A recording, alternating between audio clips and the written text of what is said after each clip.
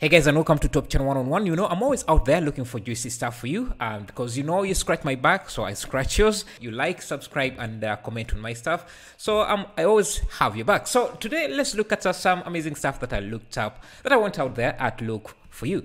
So here we have over 700 motion capture data, animation data that you can use directly in Blender, and this is by Notion mocap.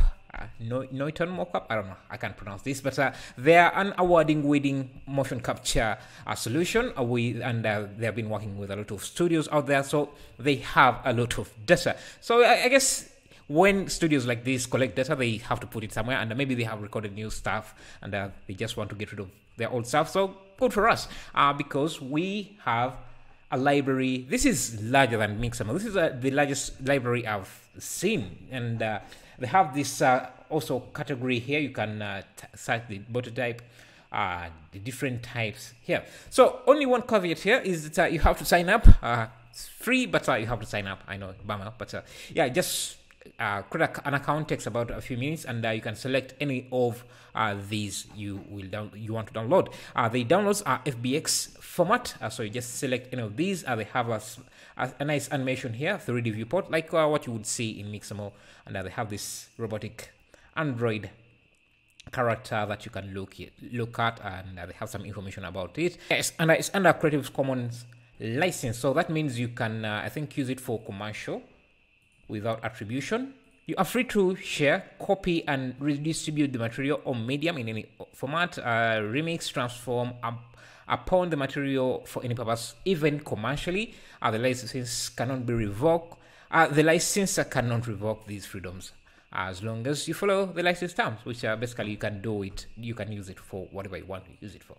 And this is the asset. You just hit download, and you will get an FBX file. So just hit download here. Oh, it's already downloaded here at the bottom. I'm not sure if you can see that, and you can see some of the formats. Let me just get rid of these videos. Yeah, the import is compatible with Cinema 4D, iClone, Unreal Engine, Unity, Motion Builder, Notch, Blender, 3ds Max, and we only care about Blender around here. So let me just go into Blender here.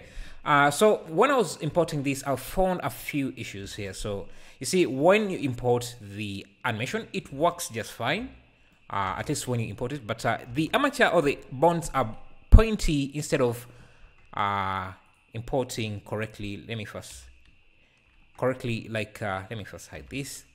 Let me hide just this. Yeah, this is the normal character you would expect to work in Blender. Let me rotate it to,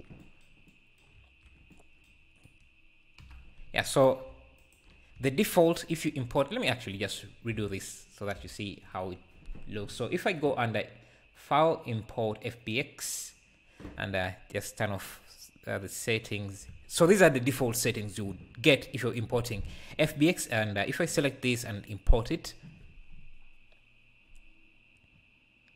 should take a few seconds. Okay, so yeah, you can see the bonds are pointing outwards, and the animation looks fine. But when you try to apply this armature to any character, so I have this character is from, I think, free3dpeople.com. Sorry, 3dpeople.com, and I'll be leaving a link in the description if you want to check the character out. It's like that, and they come rigged. But let's say you want to use a different rig from this library, and I'm just going to remove this character so that I go back to the T-pose and rotate this so that I can align this with this character here. Let me just select him. Got it selected. Just selected, and I guess I have to reset the pose so that we go back to the default T-pose. That's clear all the rotation, and I'm going to rotate this negative 90 degrees. So you can see we have lined up the character. If your character might not be to scale, so just scale them up, or just edit them to fit the character, or edit the armature to fit the character, whatever you want to do it, whatever way you want to do it. But I'm just going to, because this is a demonstration purposes, I'm just going to go in here and just Control P with automatic bonds. It should work. But you're going to see an issue. You see how they're bonding, they're bending. It's not correct, because the bonds are pointing in the wrong direction instead of pointing in the usual direction that Blender knows. So what you do is you go to File, Import FBX, and select the same armature bone you want to animate, you want to import. And in the armature here, just select align. I think you select this third option, which is try to align the major bone axis to with the bone children. Hit that, import, and the animation or the character should be imported in with correct alignment of the armatures, which Blender understands. And you can see now the models are not pointing out as what we had here. So I'm just going to delete this, and I just go back here to reposition this and rotate it 90 degrees, and go back to edit mode, clear rotation and clear pose. This I have to rotate this like this. So now I don't need this anymore. Let me hide that for a second. Just have to you can again come in back here, and you can realign the amateurs, because you see the hands are not fitting correctly. But for demonstration purposes, I don't want this to be too long. I'm just going to Ctrl P with automatic, and now our character, the animation works perfectly. You can go in and to the website and look at the other libraries or the other animations they have. 2-minute walking. You can even search. You can select by category, by biomechanics. I don't know what this is. Yes. Oh, this is like a robotic animation. That's nice. Sign language, communication. Let me see what's in communication here. Yeah, waving, stuff like that. It's way more organized than. Let's see, what is this 120 animation? It's a walk, a 2-minute walk. Wow. Let's see. Medieval fantasy. What could that? So it's just like a fighting. Pushing pause, maybe.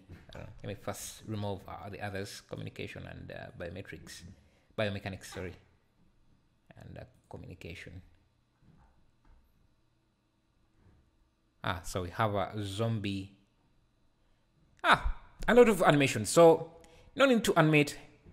You can just import these animated rigs, and they work perfectly in Blender as long as you do the trick that I showed you there. So thanks for watching. I'll see you in the next video. By the way, I have discounted my asset library add-on that I'm using to import my assets into Blender. All these assets I have in my library, can just simply import them. It's $1.99 now on the Blender Market page. So Blender Market. And it should also be available to my YouTube members if you want to check those out for free.